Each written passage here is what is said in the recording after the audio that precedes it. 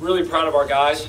That was an interesting game, to say the least. It wasn't exactly the prettiest game you've ever seen. Wasn't exactly the second half was I thought, well played by both teams, and probably similar to my golf game. Thank God there's no pictures on the scorecard, because it'll go down as a win, and no one will really have to see, the first 18 minutes of that first half where we had 6 points with 6 minutes to go. But either way, the goal of this time of year is to continue your season, and that's exactly what we did. And proud of our guys, the way that they fought and stayed together and stayed with it throughout the entire 40 minutes. Andy, it looked like you guys wanted to get inside early and the shots weren't falling. Did you just tell them at halftime, keep getting it in there, keep getting in the paint and try to get those? Well, we know that they're going to do a great job of trying to take away, Carvel's threes. Felt lucky he had some good looks he didn't make. I thought Chuck had some good looks he didn't make from three.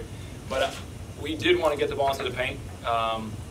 They do a very good job of kind of flooding the paint when you drive, and so if you don't move them first, you're not going to have success. And I thought we just drove a little bit too soon when we went into the paint, and so we were shooting guarded shots. And then in the second half, we were able to execute and then get penetration at the end of a set or at the end of some motion, and that allowed us to be able to, have enough space to either get fouled or, score.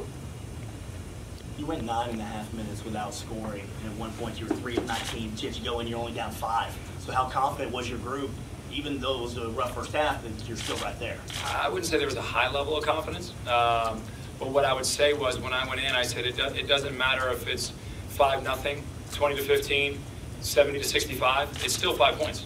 And so, as poorly as we played offensively, we defended well enough to give ourselves a chance. And that's exactly what you can ask for out of a situation like that. The coaches kept talking about, the bench kept talking about the entire first half was just stay with it, just keep playing, just keep playing.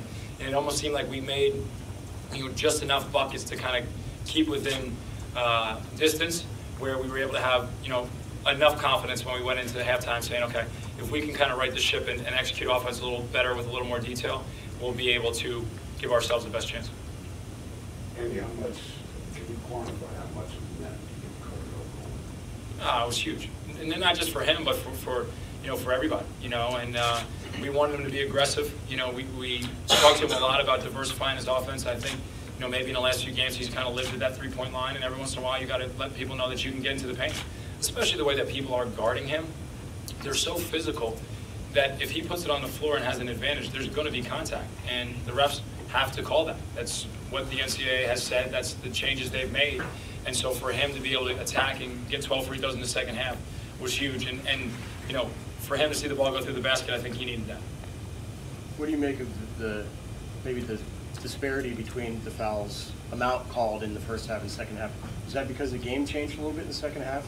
Well, I think we got into the lane more. We attacked better, and that's what you have to do. You have to attack. If they're taking away your ability to make perimeter jump shots, well, we either got to get paint points in some fashion, whether it's through penetration, through a post touch. And so, it was what was needed at the time, and it was what the defense was giving us, and that's what we took.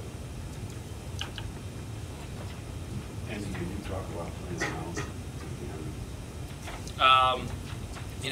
it just seems that that's the way that it always works out. And, we obviously have great respect for what they've done in their program.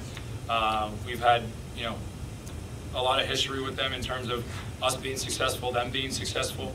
And I anticipate that Tuesday will be exactly the same. It's going to come down to, a handful of possessions. We know both teams are going to be well prepared. We know both teams are going to be fired up. The environment should be incredible, and I'm sure it'll be a great basketball game. Did you want to foul in that final St. Francis possession, or did you want to just? We did not. Once they got it into a scoring area, we did not want to foul, but we wanted to make sure we stayed down and we contested. And Dave Appelon obviously did a great job of using his length and being able to not give them a good look.